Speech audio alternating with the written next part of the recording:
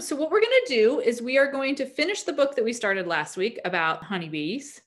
And then we are going to read Perkin's Perfect Purple. I actually just got this. I've been waiting for this from the public library because I ordered a copy and it hasn't come yet. And then I ordered one from the public library. So I just got to read this and it's really good. And I'm really excited to read it to you. There's Max. Yeah, Josh, you had a question or comment? I see your hand is up. No? Josh? Okay, we're gonna move on. If you have a question later, then let me know. Okay, so, okay, I'm gonna share my screen in just a sec and we will go back to the honeybee. Here we go. Okay, so anyone want to give us a little, I mean, it's not like a story necessarily where we want a summary of the plot, but things that we know now about honeybees that you didn't know before we started reading this book.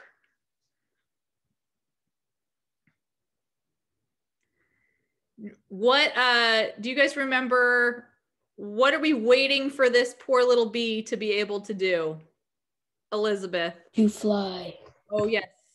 Sorry, Elizabeth. Yes, to fly. She will get there. I think actually with our class, were we one step ahead of this page, or was this where we left off? I'm pretty sure we were ahead of this page. Hang on one second. One second. There we go. Okay. I think we were one page ahead. I think this is Harris class. This class. We did queen tending. I think this is where we left off. Okay, so make that even bigger. You guys can see all right? Okay, so we are going to go back to this little worker bee who had just hatched a few days ago, and she's already gone through several different jobs.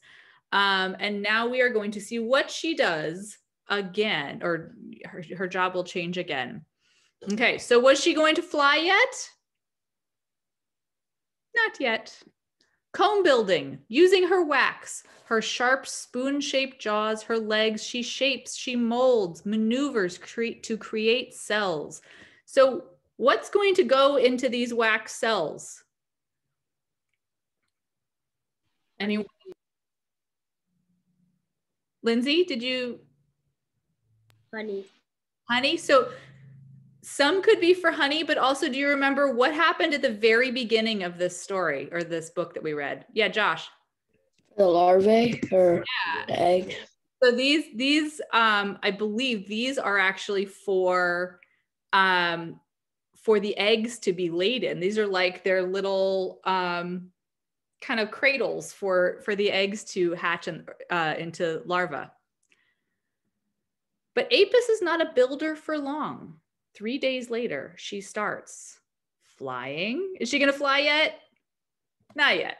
Not yet. Food handling. Apis stands on soft honeycomb waiting. A forager bee approaches. Dusted with pollen and smelling of sunshine and fresh air, she is loaded with nectar. So as we will see, this forager bee, this is one of her jobs coming up. She's going to be doing that too, our little Apis, but she's not quite there yet. Food for the colony. Apis creeps towards her. Furry heads bump, and the forager brings up the nectar into her mouth. Sticking her straw-like tongue, Apis sips up the nectar. She folds and unfolds, folds and unfolds, folds and unfolds her mouth until the nectar grows thicker, stickier. She stores the half-dried nectar in an empty cell. Over the next few days, it will ripen into honey. So some of those cells were for honey, like Lindsay said. When Apis turns 18 days old, she is ready to start her life outside. Now is she ready to fly? Maybe? Oh, not yet. Okay, she has one job outside before she can fly. Guarding against birds or bears or bees from other nests. Patrolling a tiny patch of the hive's entrance, Apis sniffs each incoming worker with her antenna. Friend or foe, 2 bees hover nearby. Apis bends her antenna towards them and tests the air. They do not smell like members of her colony. She stands on her hind legs. They do not act like members of her colony. Apis lets off an alarm scent to warn the others. Robber bees! They've come to steal the honey from the nest. Apis flings herself at one of them. The 2 grab hold of each other's legs. They curl their abdomens. They roll and grapple. Apis buzzes, bites, and burrows. She is willing to give up her life to protect her nest and its honey. She bites harder. Shaking her off, the robber flies away. At last, on the 25th day of her life, the sun just rising and the dew still drying, she leaps from the nest and here it is. Flies! It feels like the book should maybe be over at this point because we've been building up to this, right? But no. Thousands of other bees rise from the nest too, first to orient themselves and then to forage for water or collect a sticky plant sap called propolis, a kind of bee glue, or gather pollen. And Apis? She is in search of sweet nectar. Her antenna tastes the breeze. Milkweed, coneflower, clover. She can smell the sugary goodness inside their blossoms. So when beekeepers are keeping bees for, to make honey, they can know what flowers the bees have gone to, what flowers are nearby and what flowers are kind of giving the bees access to. So you can sometimes, if you buy honey from a market, it will say like lavender honey, or it'll say blackberry honey, or it'll say, some kind of wildflower honey, and it'll taste different based on the types of flowers that the bee has been visiting. Apis follows the floral odor for miles. Wings beat 200 times a second until she circles down. She alights on a blossom. She scrambles over petals, searches for the nectar inside. Poking her long tongue deep inside the flower, she sips and swallows and skips to the next flower. The sugary liquid does not go into her belly. It goes into a special sac called a honey stomach. So it's not actually a stomach. So when she met the other bee, remember what happened? The other forager bee that gave her back the nectar that it had collected? It was almost like it was throwing it up and giving it to her, but it's not coming from its stomach. It's like a little pouch in its body that's just for collecting the nectar that it's going to give to another bee to make the honey. Makes it maybe slightly less gross than throwing it up. She visits each flower. Grains of pollen stick to her brushy body. They cling to her bristly legs. She carries this pollen from flower to flower, brushing it off, picking it up, pollinating the field. At last, her honey stomach weighs almost as much as she does. Then, wings working hard, she flies back to the hive, where she gives up her nectar to a food handler, like she used to be. Now will she rest? No, she will dance. Wagging her tail, Apis circles to the left, then to the right. She runs in a long straight line. Other bees gather around. They listen to the vibrations of her dance. Apis is giving directions. She's telling them that the nectar is sweet. She is asking them to go there too. Soon a stream of bees head for her find. Apis makes 9 more trips that day, gathering, pollinating before the sun finally sets and she can rest. But she will be back tomorrow, and the day after that, and the day after that. She grows thinner and slower. She loses her hair. Her wings fray and tatter. Summertime bees do not live long. Apis is now, she's so old. She's such an old lady, 35 days old. She has flown back and forth between the nest and blossoms, 500 miles in all. She's visited 30,000 flowers, has connected enough nectar to make 1/12 of a teaspoon of honey. Her work is done. On the morning Apis drops to the ground, the air is warm. The sun is rising and the nectar is sweet. She rolls to her back, her legs move limply, her wings beat weakly, and above her, Blossoms nod in the summer breeze. Apis stills. And back in the nest, a brand new honeybee squirms, pushes, chews through the wax cap of her solitary cell into a teeming, trembling flurry. Hum. And we are back where we started. And so with all of these cool nonfiction books, they always have lots of extra stuff at the back. So here we have this cool diagram of a bee with all the different parts of its body and what they do to help it take care of its hive and collect nectar and collect pollen and all the things that bees do. And a whole bunch of other info about bees. So we will have this book in the library if next year you want to take a look at it. I think what I'm going to try to do is have these books kind of rotate in the 5th grade classrooms a little bit after we're all done with this, so you guys can have some time to look at them close up. Okay, we are going to read Perkin's Perfect Purple. And what I'm reading this not on Sora, so I will actually be showing you all the pictures in this. So I want to ask a question before we start reading this book. This book is about the creation of a color, which is a crazy thing to think that you would have to like figure out a way to make it. How do you think when you buy a shirt or a toy or a blanket for your bed or something like that in a certain color, how do you think it gets to be that color? I just kind of like, you know, what do we know about this? Elizabeth. By mixing other colors? By mixing other colors, but what kinds of things do we use to, like, if you're wearing a purple shirt right now, what kinds of stuff do you think would be mixed together to make that shirt purple? I wasn't so sure about this. I kind of knew, I had a little bit of idea in the back of my head that like at least a long time ago, colors and dyes were made from things like plants or even insects. That I know, like there's a dye called, I can't remember what number it is, red dye number something, that's made from a kind of bug.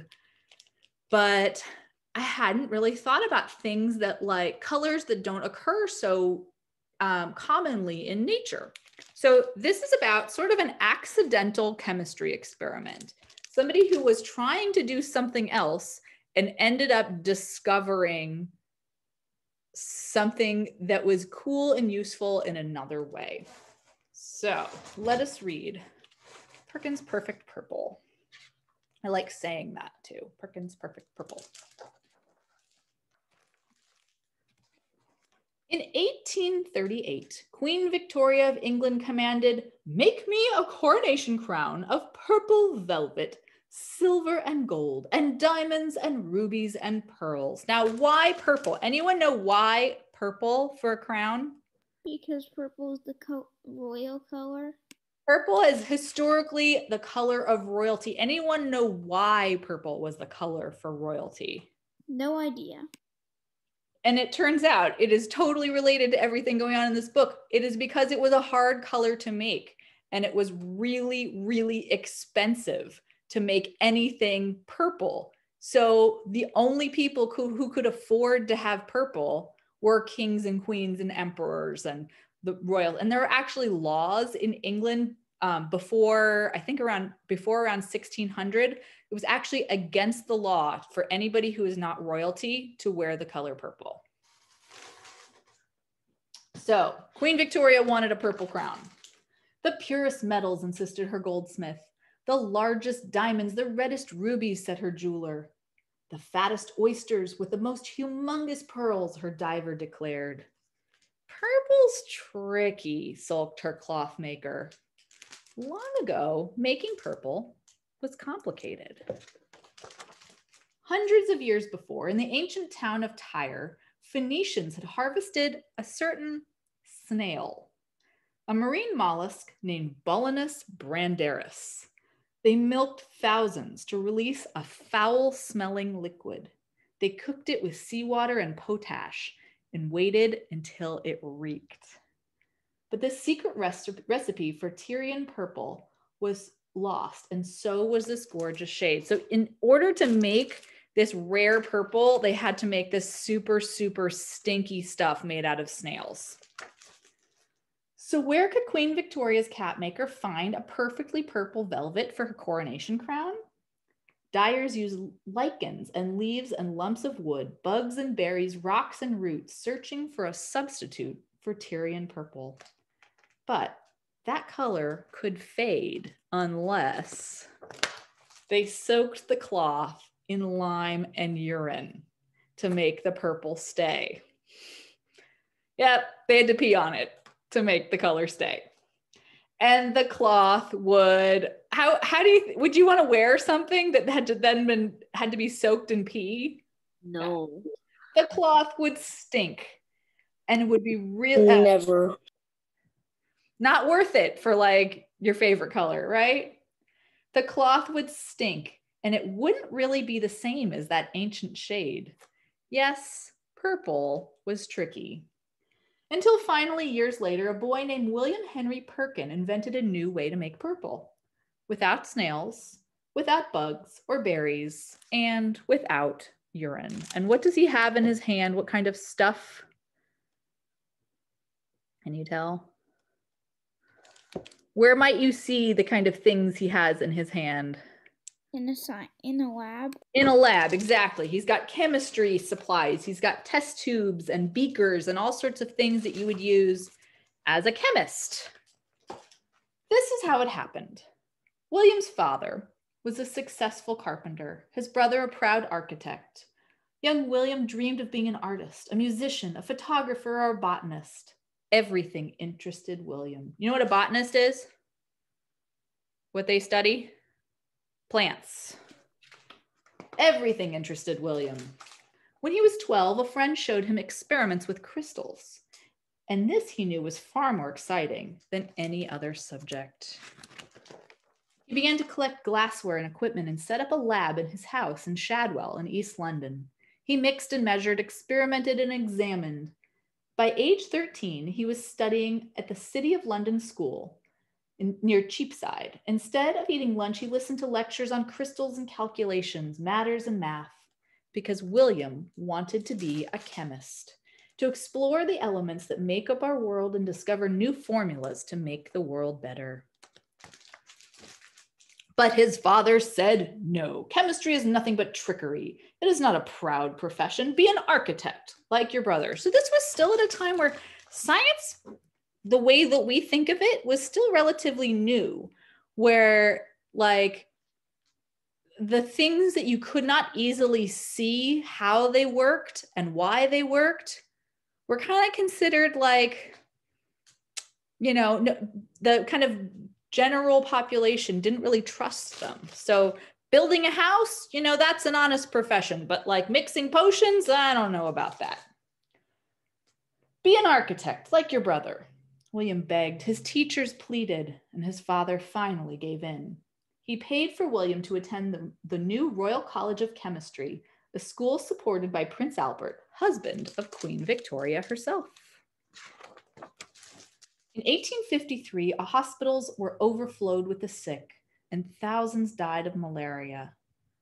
Quinine, or I think it's pronounced quinine, actually. Quinine was the only known antidote. And this is still, if you travel to places in the world that still have a lot of malaria, places where there are a lot of mosquitoes that carry malaria, the way that you keep yourself from getting sick with malaria is to take quinine tablets or drink, there's like a soda that you can get that has this like medicine in it, and it keeps you from getting sick with malaria.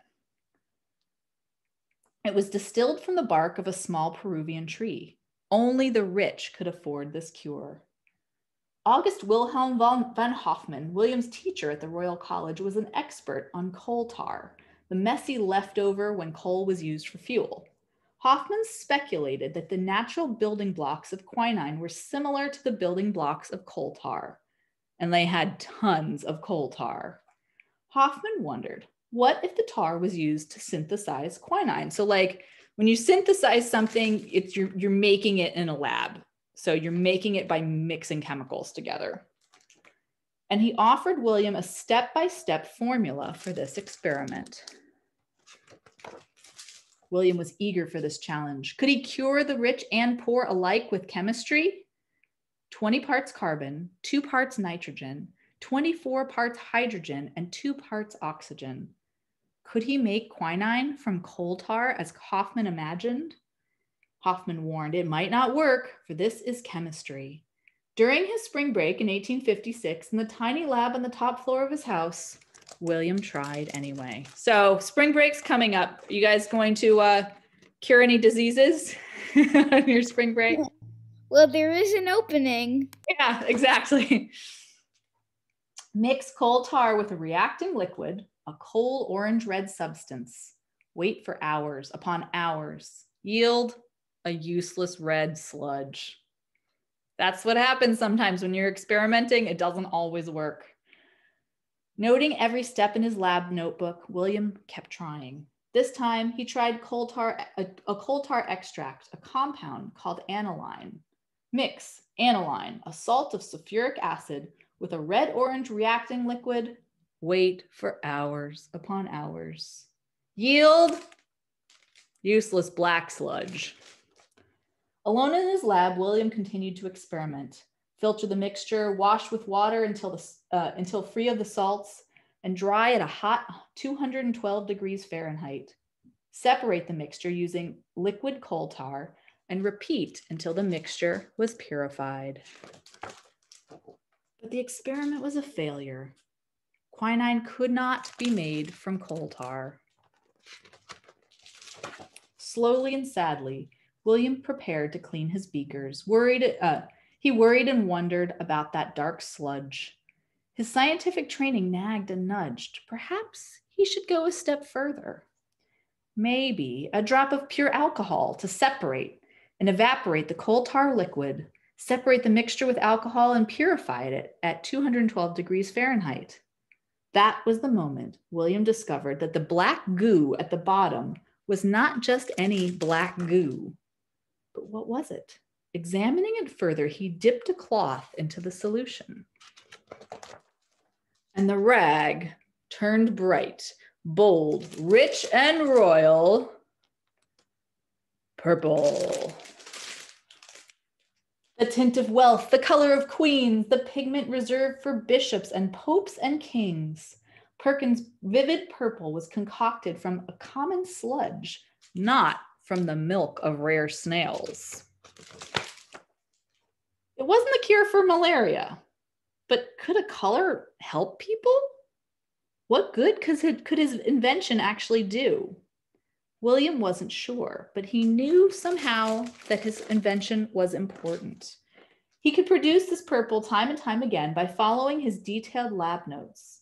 It didn't require milking 1,000 rare snails, and Perkin's purple didn't stink. Best of all, William's purple would be for all people, not just for the nobility. It was perfect. So, yeah, cool, he made a color. I wonder how what he has done can help people other than just like giving them a cool new color to wear. So first to the market in Piccadilly he ran to purchase white silk to dye samples, next to the patent office to secure his invention, then to find 400 pounds of coal, 1,000 gallons of water just to get 1 ounce. But what an ounce, 500 drops of pure perfect Perkin's purple. And still, where Perkins saw purple, others saw problems. Dyers complained that the color might wash away or fade when it was exposed to light. Professor Hoffman grumbled, "Purple is frivolous. Fashion isn't science." But William knew one day acres of fabric would be dipped in his dye. And William's father knew, and he sold everything to invest in his son's endeavor. And William's brother knew as well. He abandoned his architecture career to help. They bought land to build a factory. They pooled their money and their time and their labor, and they called their company Perkins and Sons. They tested Perkin's purple on different materials, cotton, calico, wool, and paper. And William developed new ways to keep the color stable on cloth. Light fast, wash fast, permanently purple. Finally, William's invention was ready to unveil. Ooh la la, Perkin's purple matches my eyes, Empress Eugenie of France cooed. Queen Victoria declared, even better than my crown. Now I must have a purple gown. So Perkins and Sons did just that. Meters of silk and yards of velvet, a bouquet of gowns for Eugenie, as purple as fresh plucked petals, a velvet dress for Queen Victoria, more purple than the setting sun. Soon, London demanded it. Perkins purple, please. Paris couldn't get enough mauve. Mauve is like a pinkish purple. New York screamed for the Queen's lilac. From Europe to Asia, Africa to America, everyone was adorned in purple made by Perkin. 100% snail-free. William's purple wasn't reserved for the rich and royal. Purple for the people, purple books and purple pencils, purple socks and purple hats, purple gloves and purple boots. Even Britain's postage stamps, penny lilacs, were printed with William's purple ink and Queen Victoria's proud profile. There's actually a picture right here at the back of the book. These are still printed. I think they're in for different amounts now, but these are like very kind of famous stamps that were first made with the purple dye. And William Perkin didn't stop there. His idea meant more than just one color. William's discoveries uncovered 2,000 more shades, a whole rainbow of colors. His achievements led others to invent in new ways, starting with proposals and a hypothesis, and observing changes in each step and recording the results. So this is where Perkin's work really did help people. When you do a science experiment, you go through steps, right? You have to know what you're looking for. You have to have your plan of how you're going to approach it. And when you finish it, you write a conclusion and you document your results. Does anyone know what this is called when you do that? Scientific process. Yeah, it's called scientific method. And this was an even more specific way of using the scientific method with chemistry so that you could do variations on the same type of experiment and really be able to track your results. And this is like the model for how they test medicine now, and how they know how to figure out the right doses for different, like right now they're doing a lot of testing for the COVID vaccine to figure out if it's safe for kids. And they have to figure out one of the most important things with that is they have to figure out what dosage, how much compared to adults would be the right amount to be safe and to create that kind of immunity. And so this kind of process is exactly what scientists are still using. So this is how he's helping people. William's invention did save lives. It helped create advances in medicine for immune disorders and chemotherapy and cures for tuberculosis and cholera. Perkin's perfect purple set off a chemical reaction, a scientific revolution, brighter, bolder, healthier, happier tomorrow, and all thanks to a colorful chemist, William Henry Perkin. And so just like all of these other books, we've got all this cool information and documentation in the back of the book. So we have some of the history here that was in the story, but about the way that these dyes work before, what is color and why is it such a big deal? A little more about him and how these processes that he was doing actually worked. And again, we have those stamps. We have Queen Victoria's purple crown. It's really hard to see in this portrait here, but here's Queen Victoria up here. You can see in her purple dress. So that is Perkin's Perfect Purple. So just a quick review before we go. We've read this one. We've read Honeybee, and we have read Your Place in the Universe. And after spring break, we will read one more book, and then we will have a vote where we will decide, well, each of you will be able to vote for your choice for the Cook Prize, and we'll see what our class votes for, what your school votes for, and then beyond that, what the Cook Prize winner is from schools from all over the world. So looking forward to it. Anybody have anything else, questions, comments before we go to spring break for library? Have a great one, you guys. I will see you after break. Bye. Bye.